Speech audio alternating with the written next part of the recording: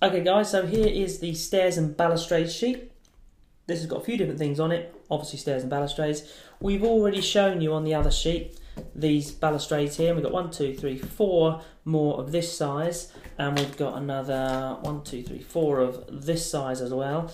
And as we go through on these ones, you'll see lots of different tiny bits you can pop out and different shapes, and it really gives the balustrades a kind of a cutout, pretty cool cutout look. Don't get rid of all these little bits. There's 1, 2, 3, 4, 5, 6, 7, 8, 9, 10, 11. There's quite a few of these little bits on here. And the real trick is not to get rid of them, because these make great look like broken rubble, and you can, like the books, you can scatter these across your set. They just bring everything to life, which is really, really cool. Okay, so we've got those, but we've also got some rope versions as well, which are these ones here. Okay, so if I pop these out, I can just show you these. So obviously, if you're stone, you're setting it up as a sort of a stone top, as it were, you'd have the stone balustrade. If you're gonna set it up like this, as a kind of a rope bridge, wooden, as it were, then what you've got is the option to have these really cool, like so, these bits here, and that clips on one on there, one on there, and again you can use more clips to make it more secure. This is perfectly fine. And then you've got your really cool rope bridge, and you put like more of them. You can have these. It just looks amazing. Okay, you've got a load more of these torches again, which we've showed you how they work already. When you connect them onto the top of your walls, you can connect them on here, like so, which allow you to have wall detail like that. So you can have all these torches across your walls, which looks really, really cool. So you've got that. You've then got your stairs. You've got two sizes of stairs, wide and small. Okay, and again, be careful with these ones here. What you've got is here, we're going to pop that on there, we've got one. Now, in order to strengthen this, we've tried to keep the slots on it as narrow as possible. Now what that does mean, let's pop this on here.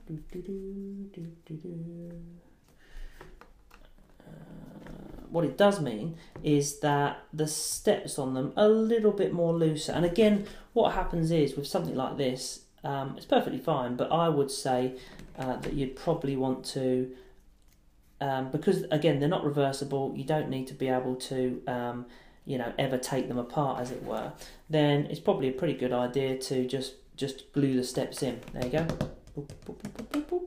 Okay, and so that's what we did with this one. We actually glued them in, and that's it. I mean, these are solid. It's brilliant. It's like a plastic terrain or something. So yeah, absolutely. This is kind of okay, but you probably want to give it a little bit more strength in game, so you're not messing anything about. I'd recommend that you can glue them, as it were. Now here we go. If you want to pop that one in there, that creates the stairs that run up to another level, as it were.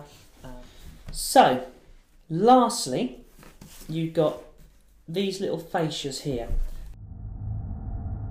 There you go. So here's a wall. If I want to build up another level on top of here, if I do it like that, I'm going to have this really funny ramp sticking out, and it doesn't look right. However, if I'm building up and I've got a walkway across, when I put this on here, it looks perfectly fine, because that's exactly what would happen. And then you'd have your balustrade on, and there's plenty of space for people to go wandering down here. Okay, but on the other side, it's like this, which again is fine if I've got something else going on at the other side.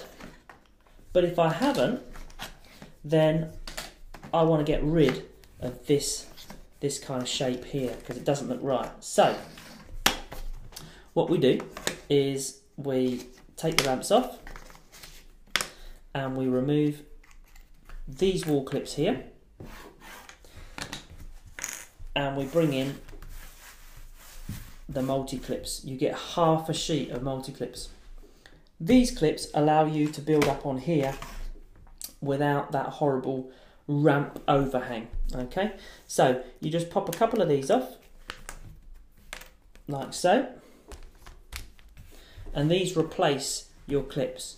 Okay, now what you're going to do is, to convert a wall, instead of having 2 ramps, you remove one of the ramps and replace it with 2 of these.